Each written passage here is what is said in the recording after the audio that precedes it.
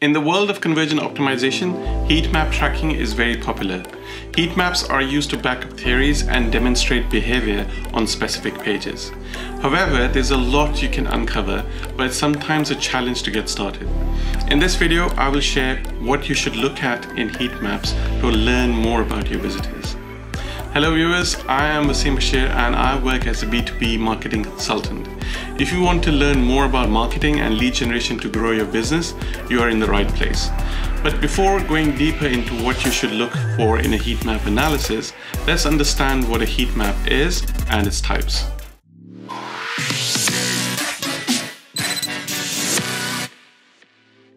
A heat map is a graphical representation of data that uses color to represent values. Depending on the type of heat map, you will be able to analyze where visitors point their mouse the most and how their cursor moves while using the website or a landing page. Heat maps show how users interact with your page and which parts of your page are under-optimized and less popular. By the way, I've covered a separate video in which I cover why you should use heat maps and how heat maps work, their types, and how to install heat map tools. If you haven't watched that video, I recommend you head over to watch that video first before you continue this one. Types of heat maps. There are differences to heat maps, and the most popular tools which usually will have all these variations. ClickMap. ClickMap is the most popular heat map and will show you where visitors are clicking on a web page. Scroll map. This is a visual representation of how deeply a visitor scrolls on your page. With this heat map, you can learn more about where visitors are abandoning your page. Mouse tracking. Mouse tracking maps or hover maps are heat maps that show mouse cursor movements on a page. These maps show hotspots on your page and how visitors interact. What to look in heat maps to understand and track users' behavior. Before I start, I want to ensure that you understand the difference between analyzing heat maps and Google Analytics. Heat maps will give you a great deal of info on what visitors are clicking on and how much time they take to click, how far they scroll the page, and more. However, Google Analytics will tell you how much time they spend on the page, or the engagement rate and conversion rate, etc. Both these sets of data will help you to make better data-driven decisions. So here is the juicy part now. Let's discuss how you can interpret heat maps and then come up with a set of actions. Do users see important content? You might be thinking the same thing. What's the most important content for a typical landing page? The answer is its value proposition. Value proposition highlights why somebody should pick your product or service over your competitors. Value proposition in itself is a very big topic, which I'll cover in future videos. But for now, let's focus on product value proposition. Just like the main company value proposition of a product highlights why a customer should buy this product from you versus somebody else. Let's check this example from InstaHop. If you just focus on the hero section, the headline has the text, "Early morning cenote swim." The headline is good for creating relevancy as the visitor might be looking for a cenote swimming experience. However, the headline doesn't create any excitement and surely doesn't bring out the value proposition. Next up is the subheading. Start the day fresh by swimming in the transparent waters of the spectacular cenote, followed by a delicious meal. A great morning routine sets the tone for your day.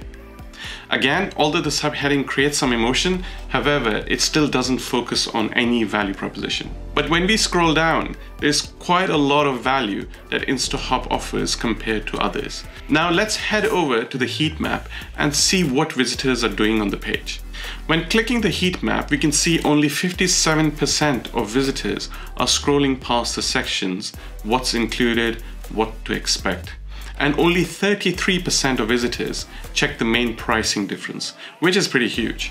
So one hypothesis would be to test whether to change the headline and subheading to include the main value proposition of the product. One of my favorite reports in crazyegg is the confetti report. And under confetti report, you can click on dead links. Dead links are basically those links which visitors are clicking on your page, but they don't actually do anything.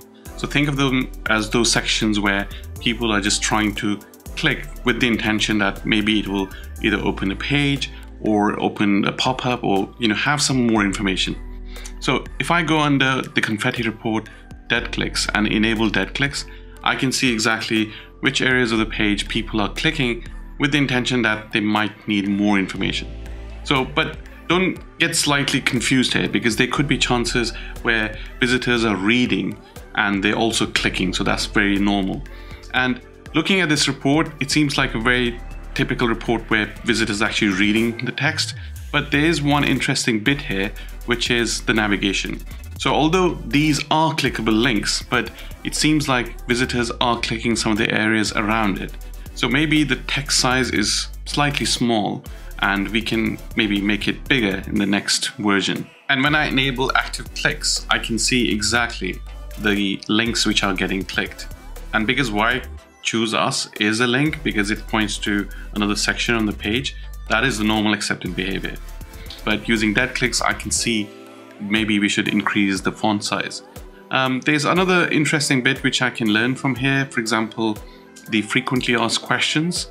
I can see which frequently asked question or which question on this list gets the most number of clicks. So that can tell me whether I should push it to the top of the list, or maybe the one question which doesn't get enough clicks, I can replace it with something else. This is really powerful, and using both these reports, you can understand a bit more about what visitors are doing on your page. So based on these observations, we can create a new set of hypotheses to test. Remember to document them in a place like Google Sheets so that you can later prioritize them based on the effort required and the impact. One other report which I really like is rage clicks. Under the confetti report, you can find it and you can enable rage clicks. Rage clicks are basically those clicks which visitors are doing on your page, which means they're repeatedly clicking on something with the intention that they might be searching for or looking for more information. And one of the ways you can improve it is either removing that element or adding more information, whether it's a button or a pop-up. But again, this report will really help you understand where visitors are looking for more information. So for example, on this page, I can see there's some rage clicks happening here, especially on this section. And then if I scroll down, there are more rage clicks, which are repeated taps or clicks on this section. Again, as a hypothesis, I can come up with a new variation, maybe add more information if somebody clicks on this section, or I can remove some of the elements which are not really buttons or things. So for example, this graphic here adds no value to any kind of conversion. So I can replace this image with something which is more flat and doesn't look like a button. So again, with the combination of rage clicks and dead clicks, you can get more insights in order to improve your landing page. Find where users are experiencing issues across devices. Mobile and desktop consumers likely see your website differently. Your page may appear more ordered and compact on mobile devices, while it may appear empty and unorganized on desktops.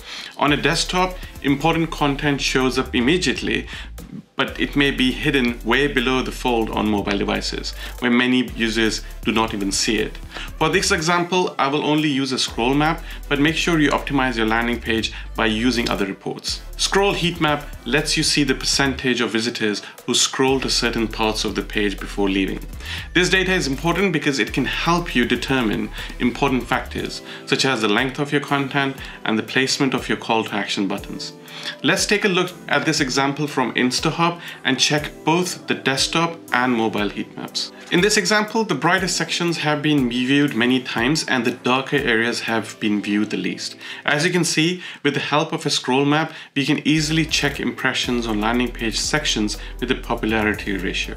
Above the fold is visited by most of the visitors, and at the bottom, this landing page gets a better response than the middle section, where the popularity is around 47%, which kind of tells me visitors scroll the full page until the end. As a test, we can improve the middle section of the page by adding some more interactivity, or we can in fact reduce the length of the page and make it compact so that most of the valuable information is available towards top of the page.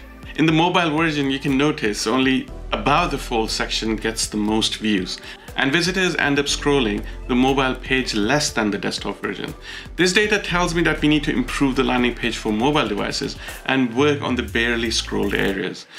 So hopefully now you can see why it's important to use heat map tools to analyze user behavior on mobile and desktop. observe challenges users face across different devices and determine changes that need to be made for your landing page for better conversions. Alright guys, there you have it. I hope now you can see how you can use heat maps to learn more about your users. If you got value from this video, please give it a thumbs up and subscribe to this channel for more videos. And if you have any queries regarding this video, you can ask me in the comment box below. I'd be happy to help. If you want to learn more about heat map tools like Hotjar, crazyegg and Microsoft Clarity and how to set them up using Google Tag Manager, then check out my video on the left here. Thank you, see you next time.